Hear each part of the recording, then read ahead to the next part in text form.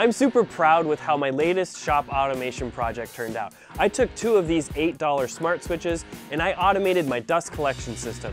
Anytime I turn on my table saw, my dust collector turns on as well. But I've got a problem. I've got way more tools in this shop that create sawdust. I've got a bandsaw, I've got a belt sander, I've got a miter station, and I even have this CNC machine over here that creates so much sawdust.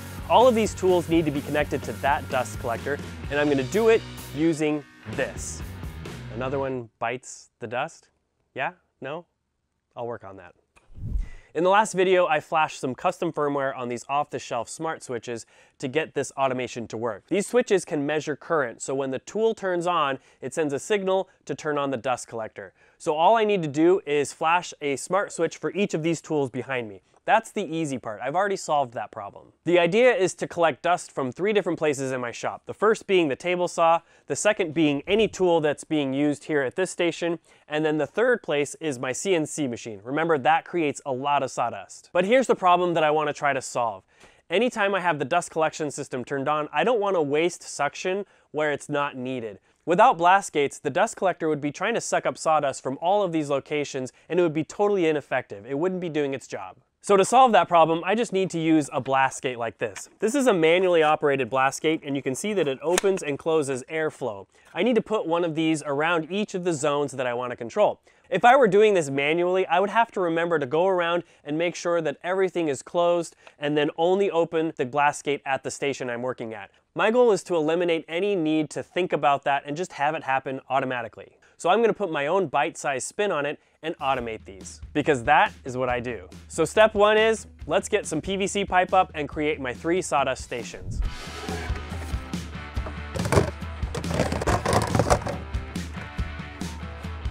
One of my stations is going to be here at the table saw, while the rest of the dust collection system will move along the wall. I have a little bit of a gap kind of below this lumber rack that is perfect for this dust collection pipe. It's kind of wasted space, so I think I'm gonna tuck it up underneath there. I probably am just gonna remove this existing flexible pipe.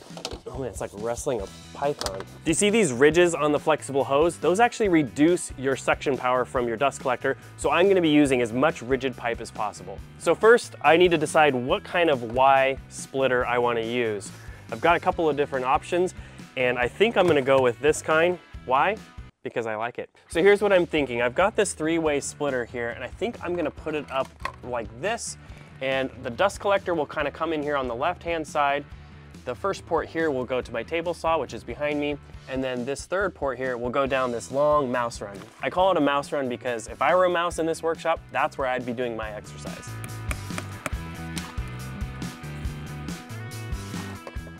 These are the biggest zip ties I've ever seen in my life.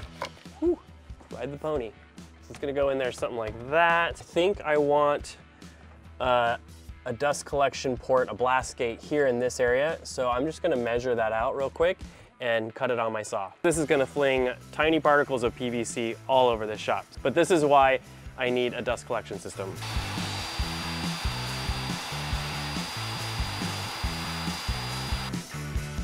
Can you believe that? I have to turn off that shop vac manually like a Neanderthal. This pipe goes here. And I need that kind of sticking out a little bit.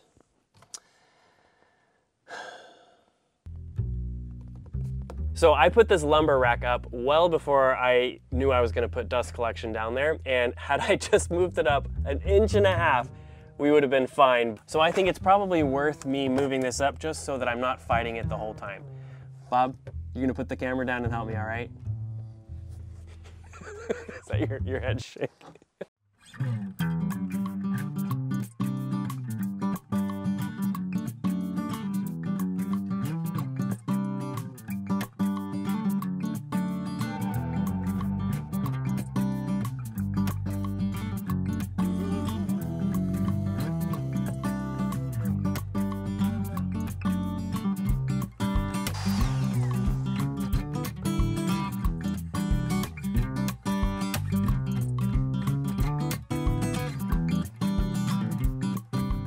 I'm considering adding a little sweep suck-up zone. Let me show you what I'm talking about. I have this piece here don't know if you can see that, but it basically goes on the ground and will attach into a dust collection system, and it's a little spot for you to sweep into as it sucks up all the debris. That way I could sweep up the shop, turn on the dust collector, and just sweep it right into there. It wouldn't be that much extra work to add that, so I think I'm gonna just go ahead and do it. Okay, now, you probably notice I'm taping together two 45-degree. It's because I didn't account for doing this one, so I didn't buy enough of the 90-degree joints. So next time I'm at the store, I'm just gonna pick up a few more 90 degrees, and then I can swap this out, okay? All right, we've got all 4 of my stations now. We've got one for the table saw, one for the miter saw and any other saws I have here at this station, one for the CNC, and then I've got the floor sweep, which I hadn't accounted for. I think to test this out, it'd be interesting to put a little sawdust in the floor sweep, but leave the other 3 ports open. I know this is really scientific. If I wanted to be like more precise, I would get an anemometer and measure the cubic feet per minute, the CFM, before and after this test, but I don't have one of those, so we're gonna do the dustometer test here. All right, so let's turn this thing on.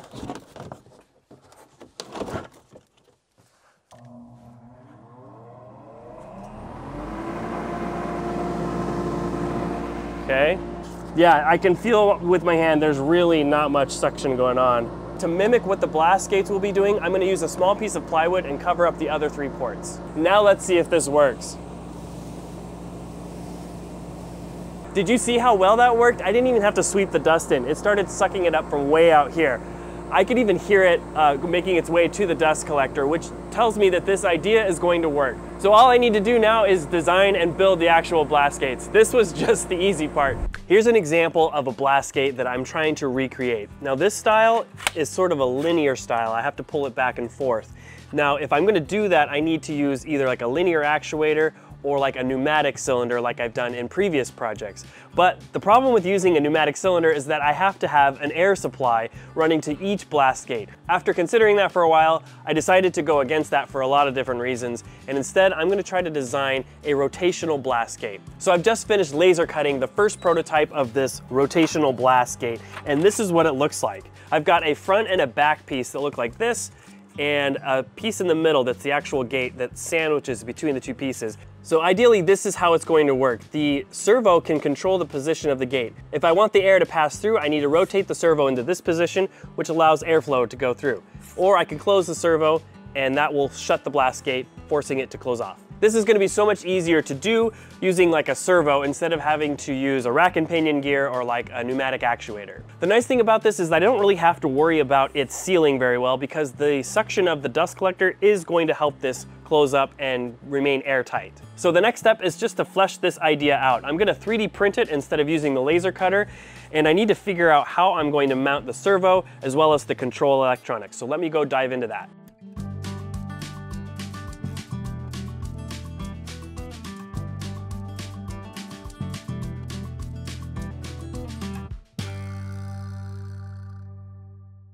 Here's what I've come up with on my first iteration of 3D printing. I've got my front and back piece. You'll notice that now they have these extended pieces that will connect into the PVC pipe. And then I also have the blast gate itself. That's the piece that has the hole in it that will rotate back and forth. So I can start assembling this by placing these pieces together and then putting the blast gate in between like this.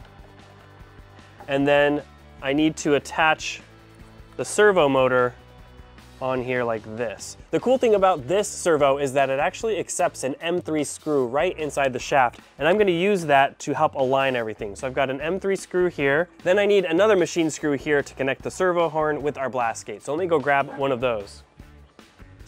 I think that should be long enough. Okay, oh, I forgot. I also need to 3D print some spacers that will go in the other 2 corners. For now, I can just throw an M5 bolt in there to keep them together. So we've got the servo attached, but as I'm looking at this, we need a spot for the electronics.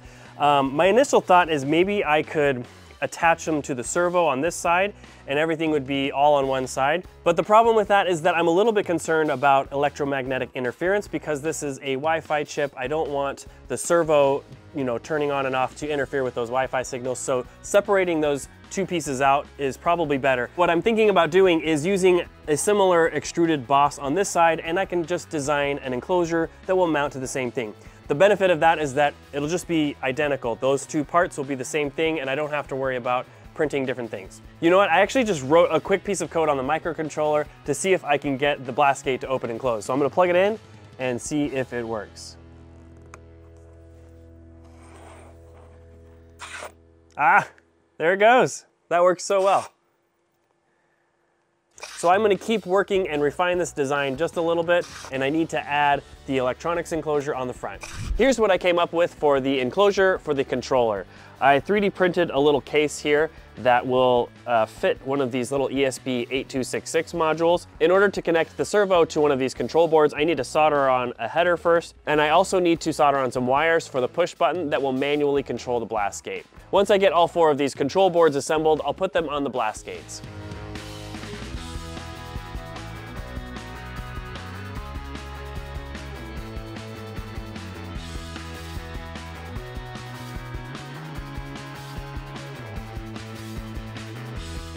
I'm installing these blast gates, and there are a few things that I'm considering. The blast gate controlling the table saw was positioned on the floor, but I was worried about stepping on it and it breaking, so I ended up moving it up here closer to the outlet. The other thing I needed to do was to 3D print an adapter that goes from 4 inches down to 2.5, and that's because everything on this table will use a 2.5-inch hose. So now I can program these blast gates. I went into Home Assistant and I created configurations for every single one of these devices. For example, when I use the miter saw, I don't want the dust collection turning on and off every time I click the button on the saw. That would get really annoying. So what I did was I added a 1-minute delay. So as I use the miter saw, the dust collector will stay on for an entire minute as long as nothing happens, and then it will finally turn off. You'll notice that each of these blast gates have a button on the side.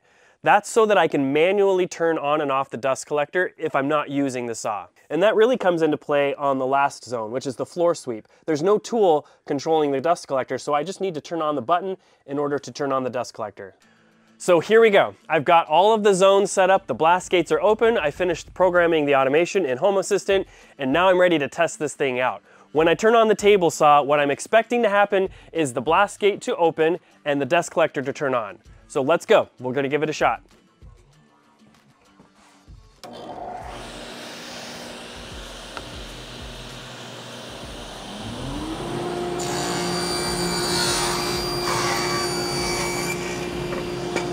So for the table saw, I programmed the blast gate to stay on for 10 seconds. So after about 10 seconds finishing the cut, it should turn off.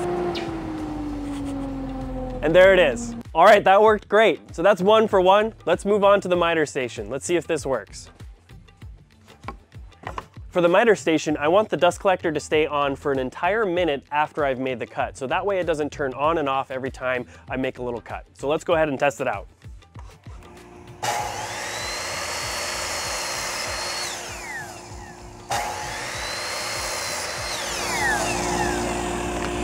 Now we wait a minute for the dust collector to turn off. A minute might seem like a long time, but if you've ever used a miter station, sometimes you have to take measurements in between, and you don't want that dust collector turning on and off while you're doing that. So I think a minute is a perfect amount of time. 2 down, now we're on to number 3. This is the CNC router. And unlike the miter saw, the CNC router I have turn off immediately after the tool turns off.